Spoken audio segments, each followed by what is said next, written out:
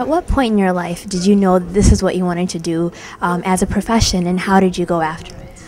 I always knew I was going to be in film, like when I got into my early teens. That was the late 80s, and the films were awful. So I didn't know where I'd fit in.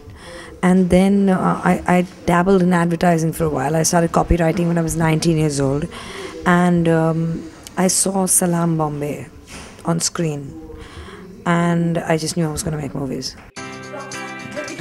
Bed number 7 का patient, he's collapsing, doctor. God.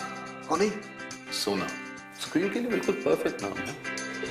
The reason I am being able to make what I want to make is because people before me have been doing it, so it's happening.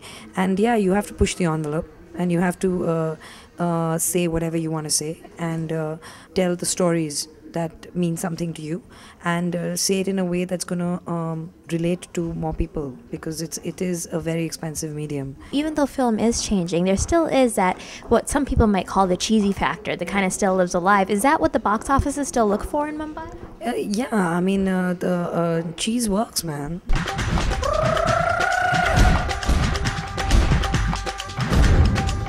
It works everywhere. Look at half the American movies.